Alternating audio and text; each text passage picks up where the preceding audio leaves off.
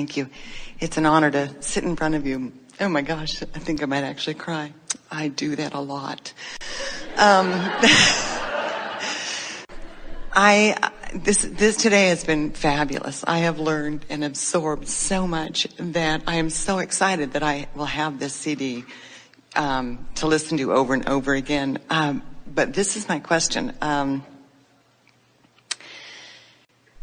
I can put myself very much in the vortex when I imagine things that I think I want. And the quandary is whether or not things I think I want are okay to want. Well, if they put you in the vortex, then the answer has got to be yes. In other words, when you realize that being in the vortex, the feeling of being in the vortex is a feeling of elation. It's a feeling of positive emotion. It's a good feeling. And when that good feeling is present, what it always means is your active thought in your physicality, your active thought that you are projecting with this physical being, that active thought matches the active thought of your source. And so if it feels good, that's what it means. It means source agrees with that thought. So how do you know then, because then the next question in my mind is then, okay, then I just need to make a leap for that. And that's a little more intimidating than just basking in the fun of imagining. So think about what that statement that you just made, think about how it resonates with source. You said, so I think I just need to make a leap. And then you said, ooh, that feels intimidating. Well, what does the intimidating feeling emotion tell you? That I'm afraid. What does the fearful thought tell you? It tells you that inner being, the source within you, is not in agreement with that thought.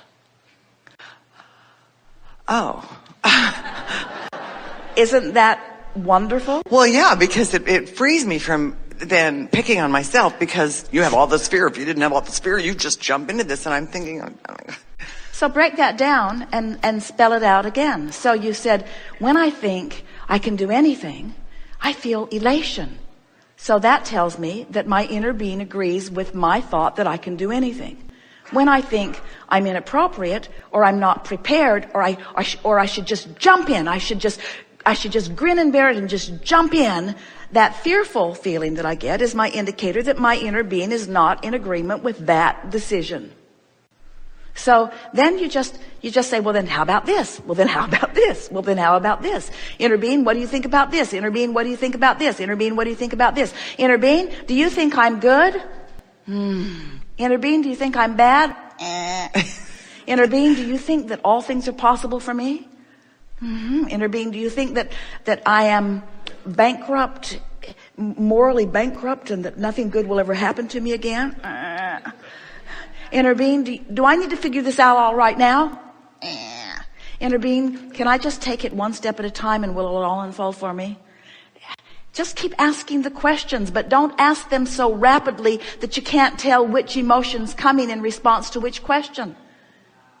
Right. You see, isolate something that you really want to know and get a rampage of it going. And in other words, if you decide that you are doing something wrong and that you shouldn't have been doing it, and you get really specific about it, and so you write an essay on how long your life has been, we're making this up, it's not you, but how long your life has been going bad, and how many things that you've done wrong, and how finally you're going to get the bull by the horns, and you're going to get this turned around finally. In other words, rampage that way, and then stop and say, how did that feel? And you can feel how that feels. And when it feels as rotten as we know that would feel, then say to yourself consciously, oh, this negative emotion means that my inner being is not even in the slightest in agreement with that rampage that I just offered, not in agreement at all.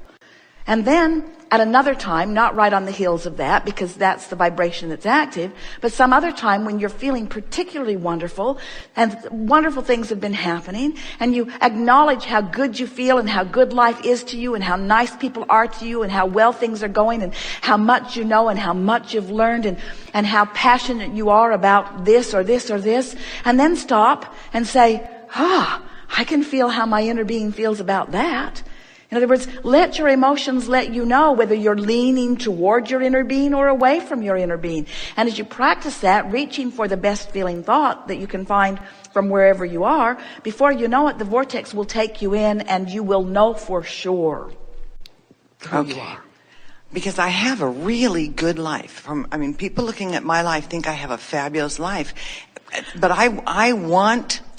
Well, that's nice. And we like that people think that you have a really good life. I think I have a really good life, but we think that you do too. But we want what other people think about your life to be really irrelevant. And we want what you think about what they think to be really, really, really irrelevant. And what we want you to make relevant is this thing that we're talking about that emotion that's sometimes subtle and sometimes not subtle. So what you're saying, though, is that the yearning that I have yearning is out of the vortex. The desire that I have. Desire and yearning are very different. Okay, then maybe yearning is not the desire for but expansion that I have. Think about that. We know we're nitpicking, but think about that. This has been a seminar of getting into the vortex. Yearning is wanting something that I don't have and standing in awareness that I don't have it while I'm thinking about it. Then it was the right word. And it's not the word I want. That's what yearning is. And one day we were talking with a woman, and we were wanting to guide her to the feeling of alignment. And she had a lot of issues that she wanted to talk about. And we were trying to guide her to something that felt better so that she could demonstrate for herself alignment or resistance. And so we said to her, what is it that you want? What do you want to have? What would you like to have? What are your desires? And she couldn't think of anything. And so we started naming some things. And she said, oh, I've already got that. I don't want that. And what she was pointing out was that her idea of desire was that yearning feeling that you have over unfulfilled things. A lot of people think that's what desire is supposed to feel like. That desire is supposed to feel like something that you want that you don't have. And we say, you can hold yourself in never-ending suspension away from the fulfillment of what you want under those conditions. In other words, you want to soothe yearning. You want to soothe anything that is uncomfortable. And you soothe it by making it general, by making it irrelevant, by deactivating it. You soothe it by thinking about other things, by making other things that do feel good active. Oh, that's very helpful. That's very helpful. And a distinction, isn't it interesting that it is a distinction that is lost on most people? No, But yeah, I get that. But the readiness of you, the clarity of your question, your ability to feel, your willingness to listen, in this nucleus environment of only appreciation and willingness to allow. So here you are having an incredible insight that now you've got it. Everything in your world will shift.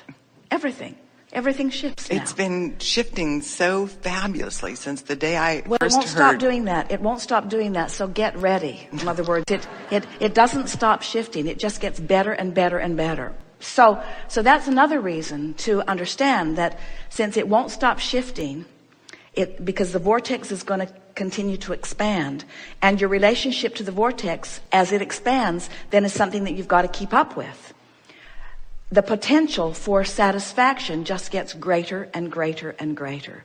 And your capacity to experience the goodness gets greater and greater and greater. And your willingness to experience the out of the vortex negative emotions becomes, your unwillingness becomes a keener factor. You just get more sensitive to the way emotion feels. And more determined, you might say. More specifically focused in the direction of things that feel really good. And oh, what a wonderful time to be playing this conscious game, because the energy is moving so rapidly and your vortex is spinning so full of so many wonderful things, and now you're consciously aware of your emotions. Things stand out in very predominant ways so that it becomes crystal clear when you're on track and when you're off track. And after attending this gathering today, you're clearer than you've ever been before. I am, absolutely. Absolutely. Thank you. Thank you very Yes, much. indeed.